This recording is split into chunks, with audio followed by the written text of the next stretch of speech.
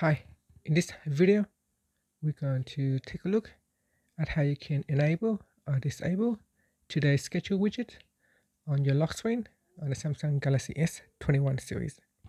First, tap on the home key to go back to your home screen. And then we're going to swipe down at the top. Next, tap on the settings icon. And then go down and tap on lock screen. In here, go down and tap on widgets. Then tap on today's schedule. So tap on it to turn it on or turn it off. And finally, you can tap on the home key to go back to your home screen. Next, we can lock the screen and open up lock screen.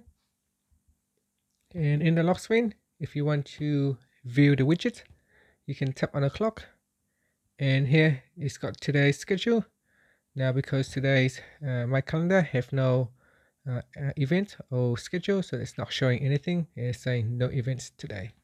But if you do have an event occurring today, then it will show in the widget. And that's it. Thank you for watching this video. Please subscribe to my channel for more videos.